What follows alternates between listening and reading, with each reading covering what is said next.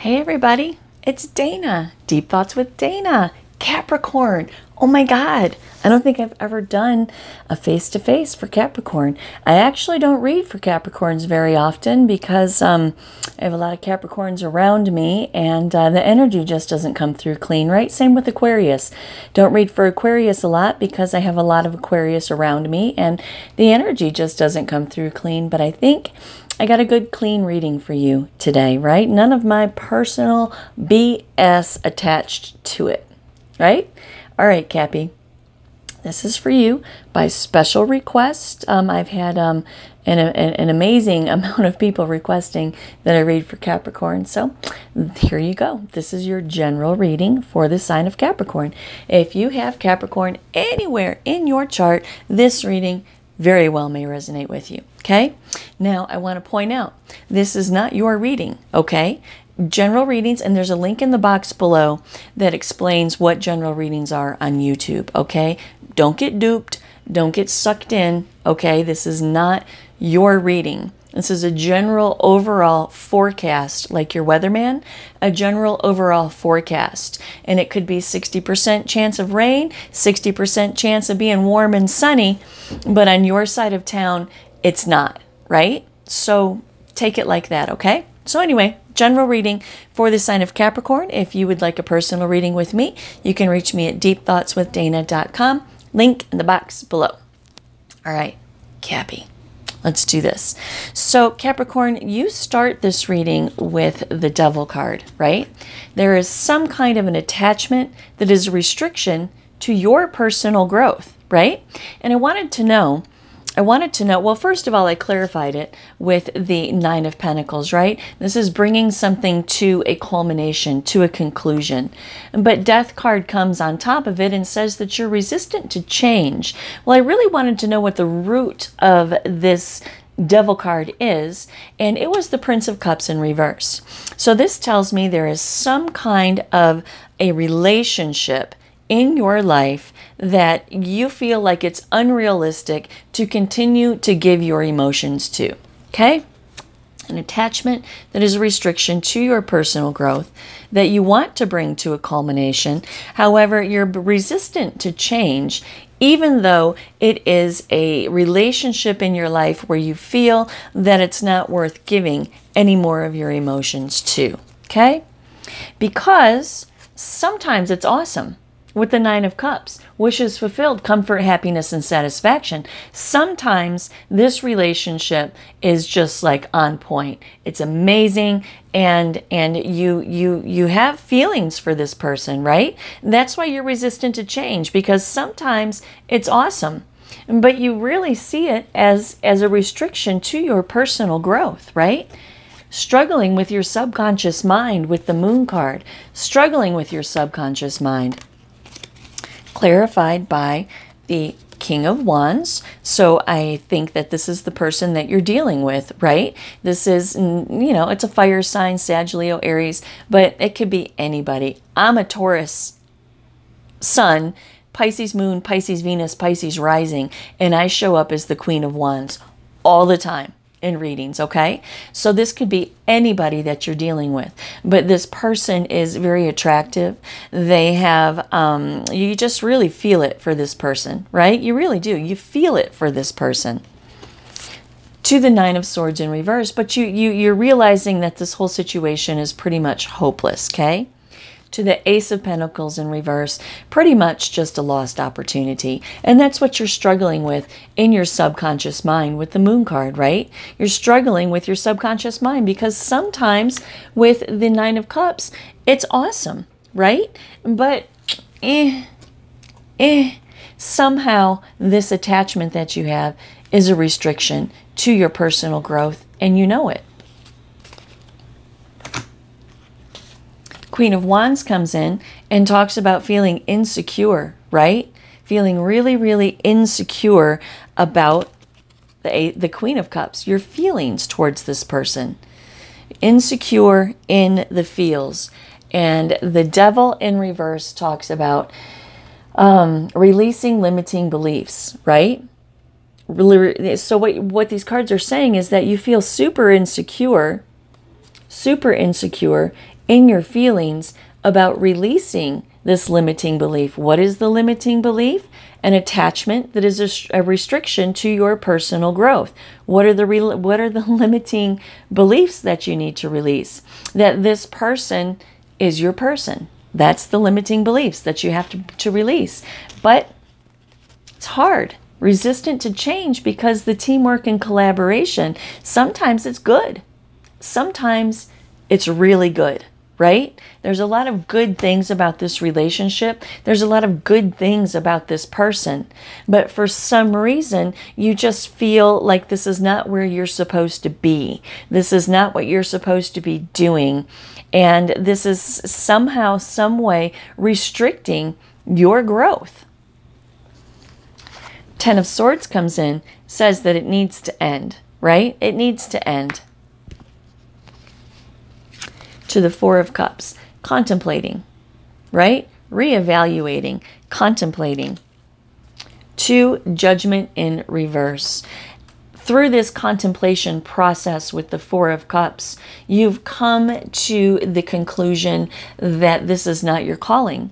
Judgment in reverse is about not answering the call, right? It's about literally, if you want to, not literally, but if you want to put it into an analogy, right? They're calling and calling and calling, and you're looking at the phone and you're like, no, decline, voicemail, decline, voicemail, decline. You're ignoring the call. You don't want this relationship anymore. And the Justice card comes on top of it and says justice, right? This is justice to the situation. This is justice to the way that you feel. And now you understand that this just isn't where you want to be right now, Cappy. Seven of Swords in reverse talks about breaking free. Right? Breaking free. Hold on. Yep, breaking free. To the Nine of Pentacles in reverse, because you see this as an overinvestment in your life, right? Investing too much time, too much effort, too much money, too many feels in the situation. Ten of Swords in reverse says that you see this relationship as eventually, either now or later, at some point, coming to an inevitable end. To the Two of Cups in reverse, a breakup. There's a misalignment of values in this relationship that is impeding your success with the Six of Wands. It's impeding your progress, victory, success in life and what it is that you want to do. To the Knight of Cups, it's impeding your ability to give emotionally to other situations in your life. Three of Cups comes in though and says, it's part of the mental challenges that you're trying to break free from, right? Three of Cups comes in and says, sometimes it's good though. Sometimes it's good, right? Sometimes it's good, and you're going to need strength. Strength in your feels, because there's a lot of conflict. You have a lot of internal conflict, as these cards have said, right? A lot of internal conflict about breaking off this relationship with this person. You feel restricted in your personal growth, but yet at the same time, this relationship is also good in a lot of ways, right? It's a hard thing to do what's right for you when maybe you're not giving it a chance, right? I don't know. Prince of Pentacles says, as you look into your future, right? As you look down the road into your future, you're going to take some action, because you've been kind of stagnant, kind of stuck about doing anything in this situation, slow, right? Just kind of playing it out, see how it goes, right? But now you're going to take some action, right? Because in this middle row, we've decided that this needs to come to an end with the Ten of Swords, right? You've contemplated, you've reevaluated everything with the Four of Cups. With the Judgment card, it's like not answering the call. No, I'm just not feeling it. just not feeling it. To the Justice card, right? Your feelings are justified. You have processed in your mental that you are justified in wanting to end this relationship that sometimes is really good, right? But it's also toxic with the Devil card upright, and it's also the universe is urging you to release limiting beliefs with the Devil in reverse as well, right? Right on. So you're breaking free from the mental challenges that are keeping you in this relationship, right? You feel like it's an over investment, and it will eventually, at some point, come to an inevitable end, right? The Two of Cups in reverse says there's just a misalignment of values somehow, some way here for you guys. And it is impeding your ability to have victory, success, and progress. It's impeding your ability to share your emotions in other areas of your life. But man, with the Three of Cups, sometimes it's good. Sometimes it's good. In your feelings, you have a lot of conflict and you need strength, right? So as you look down the road of the future, as you assess the landscape to the Knight of Swords, you're going to take some action. You're going to take some action in the situation. Five of Wands, again, says conflict, right? Lots of conflict, internal, external, just conflict, right? And the Hermit says that you are simply going to withdraw. You're going to withdraw, the Hermit in reverse. You're going to withdraw because of the Star card, because there's more for you. And you know this, right? There's more for you. There's hope, faith, purpose, renewal. You want something new in your life. Two of Swords in reverse says you had a crossroads though, right? Filled with some confusion and some indecision. To the Fool in reverse. You don't want to make a foolish decision because, like I've said repeatedly, sometimes this relationship is good. But the Devil card says that the underlying foundation of this relationship is toxic, right? So you have a lot of indecision and confusion with the Two of Swords in reverse, and you don't want to be foolish, right? You don't want to take an unnecessary risk. You don't want to be foolish in your decision to leave this relationship.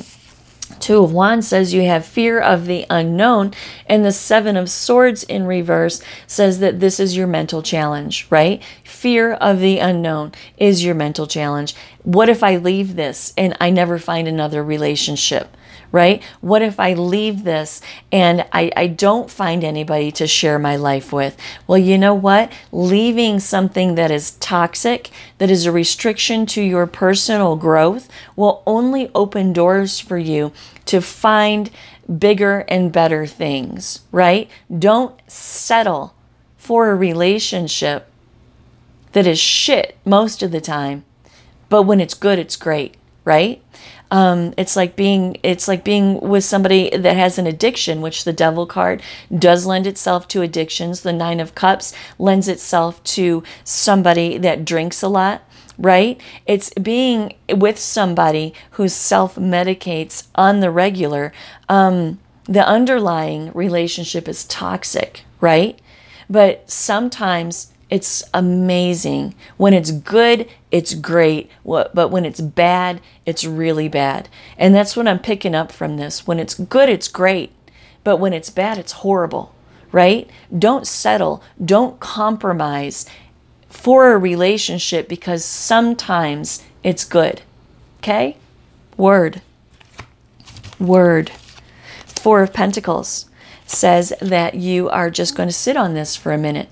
You're going to sit on it and you're going to try to manifest some control and some stability in your personal security about your decision to end this relationship. Temperance reiterates sitting on it, balance, patience, purpose, moderation. You're just sitting on it with the Four of Pentacles and not doing anything. To the Seven of Pentacles while you reflect and assess for a minute. What you come to the conclusion of while you're sitting on it, while you're reflecting and assessing, while you're trying to balance your feelings and your emotions and the reality of the situation, is the Princess of Swords in reverse. This is all talk, no action, undelivered promises, right? All talk, no action, undelivered promises. Soul searching and introspection with the Hermit card. Doing a lot of that, right? And while you're in this Hermit energy, you come to a Tower moment. This is an awakening. This is a revelation, an awakening, an absolute epiphany in you, right? An absolute epiphany to the Knight of Pentacles, that when it comes to your future, the Page of Cups in reverse, you are not going to create anything with this person. Or when it comes to your future, the creation of something new and beautiful for you is stifled, remaining with this person. The High Priestess in reverse says that you're going to withdraw and be silent. Tower, again, second tower, Tower clarifying the Tower. Tower clarifying the Tower says that you have an absolute awakening, right? And this awakening probably leads to some upheaval and some chaos in your life. Really does. But the Nine of Cups in reverse comes in and says that you're dissatisfied. You're dissatisfied with the entire situation. And I want to point out, again, addictions, possibly. Nine of Wands in reverse, hesitant, defensive. To the King of Swords in reverse, salty, angry, right? Angry. Angry.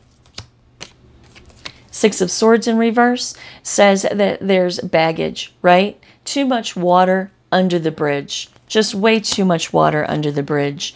To the Five of Swords in reverse, way too much water under the bridge and way too much resentment. It's just way too much water under the bridge. The Three of Wands in reverse talks about having a lack of foresight, right? You can't see this getting any better. Although it's good sometimes, but you just don't see it getting any better.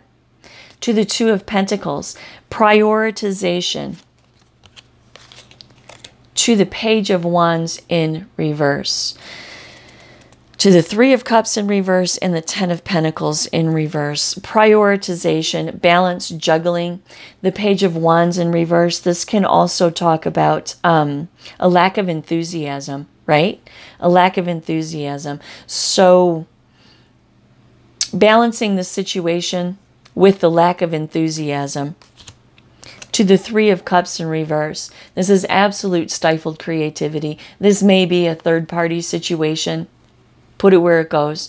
But it's definitely stifled creativity, whether it's third party or not. It's stifled creativity. Not creating anything in the situation. The situation's not going to get any better. And if you are dealing with substance abuse or hyper self-medication, it's only going to get worse. And the Ten of Pentacles in reverse says you're chalking it up as a loss. A big, fat L. Chalking it up as a loss and going to carry on with yourself, right? Going to release your limiting beliefs about this attachment that is a restriction to your personal growth after much mental, right? After much mental processing, weighing the pros and the cons, right? Sometimes it's really good, but man, when it's bad, it's bad. And it's bad a lot. It's bad a lot. Sometimes there are these little rainbow rays that come through, and I think, and I remember what I love about this person and why I stay in this relationship. But man, when it's bad, right? And you just keep going through this, and you keep going through this, and you keep going through this until finally you come to the conclusion at the end of this reading, whatever Capricorn it is that I'm connecting with right here, you come to the conclusion at the end of this reading that it's more important to prioritize yourself than it is to prioritize this relationship, right? And you're pessimistic and you block creation and you just chalk it up as an L, right?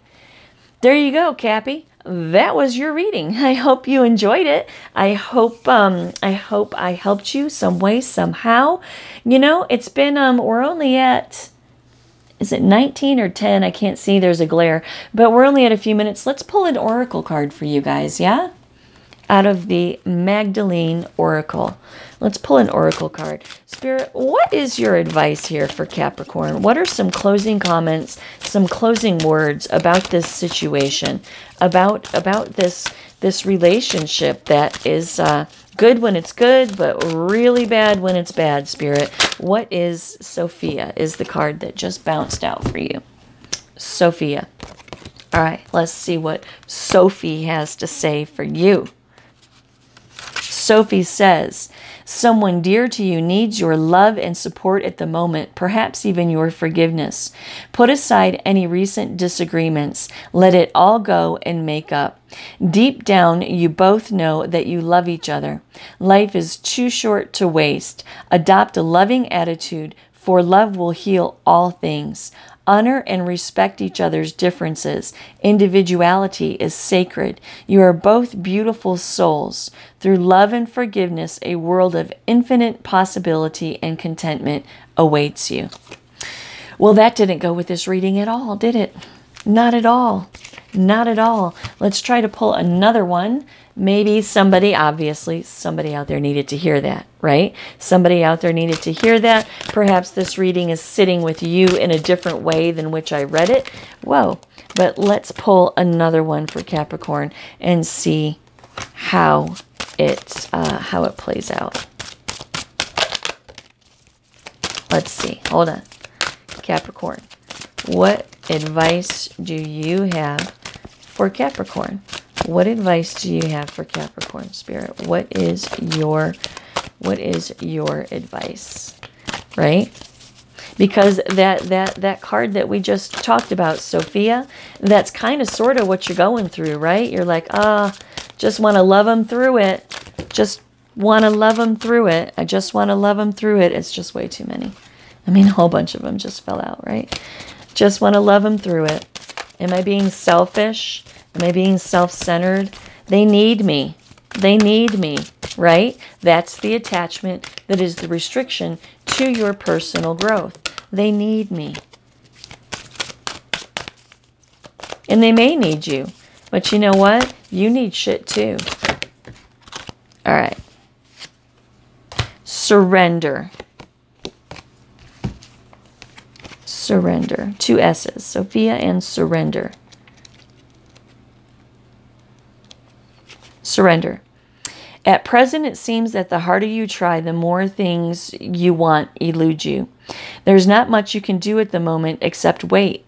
Surrender your expectations and be patient. In time, you will get what you want, though this may not come in the form or the way expected.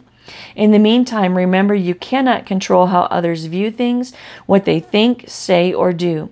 In time, you will come to realize that the current events are a blessing. You will emerge from this period of your life with a newfound sense of clarity, which will enable you to move forward in life with confidence. The emotional ups and downs you are currently experiencing will soon stabilize, right? That kind of relates a little bit more to this reading than the last one did, but the last one relates too, because I think some of y'all are feeling that way, right? You're feeling that way. Let me love them through this. They need me. They just need me to love them. They just need me to love them. Well, I'll tell you what, Capricorn, if you're willing to sacrifice you, if you're willing to put your wants and needs and desires on the altar and sacrifice yourself for the well-being of this person, then by all means have at it. By all means have at it. But if you are, if you're not, you really need to consider the fact that it's no way to live. When it's good, but when it's bad, it's horrible. It's no way to live. Love should not be difficult. Love should not be difficult. There should not be a drunk or drugged out person freaking out, making you walk on eggshells because God forbid you say something that sets them off, and then unloading on you with terrible names and being passive aggressive and you know, it's just no way to live. So if that's your situation here, you really need to consider if you want to sacrifice yourself on the altar of this person's wants and needs and selfish desires. If that's not the case for you and you're just torn between, do I stay, do I go, when it's, you know, there's things about this person I really love, but there's things about this person that I could really live without.